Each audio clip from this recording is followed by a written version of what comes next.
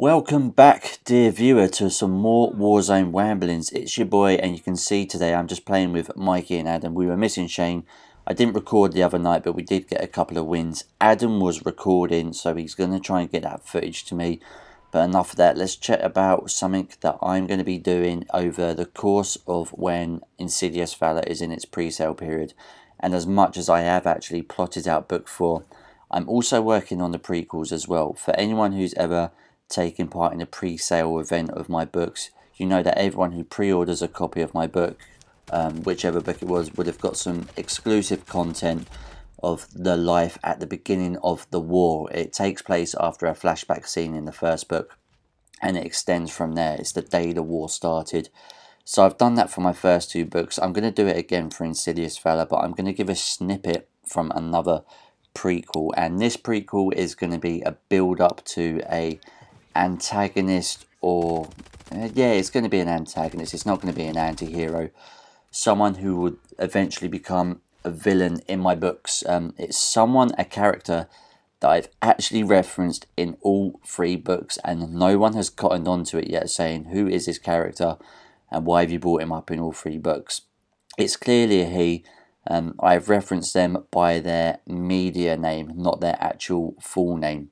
So this character has a bit of folklore or kind of mystique about them already, because they're already quite famous in the world for the things that they've done before the war started.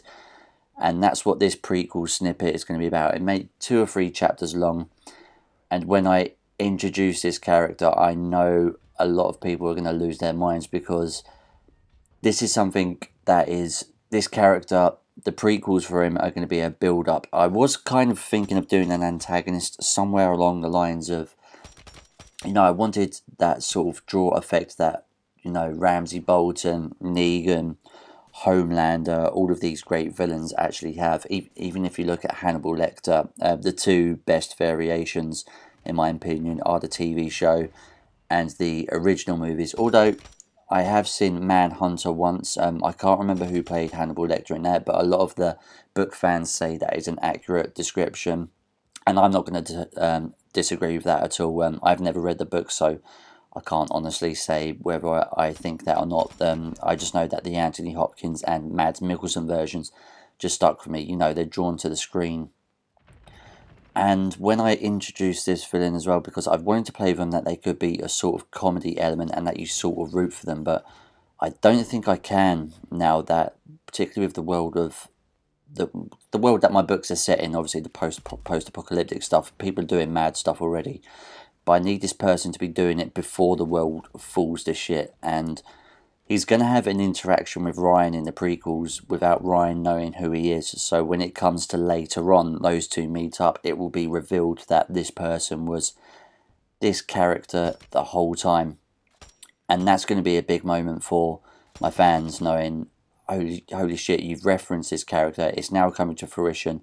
And he was also indirectly involved in Ryan's life at some point, which I know that a lot of my fans will smile at that. I'm still not going to tell anyone who this character is until I do this snippet for the pre-order exclusive content for Insidious Valor, where I will mention them by name. Some of my beta readers might have clocked on, because I was going to introduce this character at the end of Diseased Intentions, and my beta readers caught whiff of a version that I was going to release, but I decided to take it out because it's way too early to introduce this character yet. It makes sense for me now to introduce this character after book 5, when this part of the series involving Admiral Connor, the Termites, and Project Zodiac is done and finished. I can't, or maybe I could introduce him halfway through and have that extra third-party villain. Ooh, my voice just went really fucking stereotypically English then.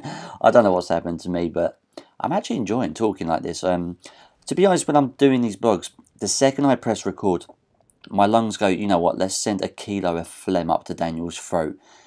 But now that I've taken a step back and I'm just relaxing, enjoying this YouTube, actually, I feel like I'm talking more like myself. There might be a bit more ers and buts and a couple of second pauses, but I'm actually feeling more like myself, and I feel like I can get my point across better. But getting back to the point with this character, I nearly said their name then. it's been fun because I've already taken a photo of this character and put it on my Instagram saying, okay, fans of The Taste Beneath and Disease Intention, who is this? And no one could figure it out. No one could figure out. As I said, I've referenced this character. I've referenced him by his media name, what the newspapers and TV stations call this person, and not by their actual character name. But I'm playing around now because that prequel is going to be separate to the original prequel I'm going to do, with the 2 parts I've already written and sent out as pre-order exclusive content.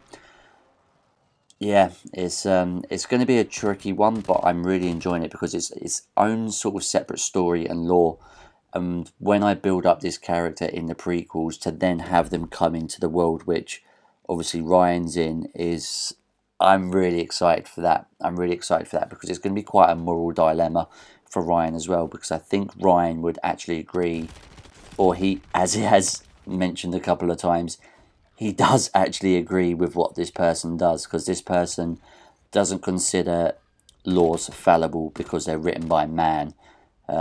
He considers the stuff he does okay because it's morally acceptable, an eye for an eye, a tooth for a tooth, inflicting the same kind of punishment on, you know, evil people that they've done to others.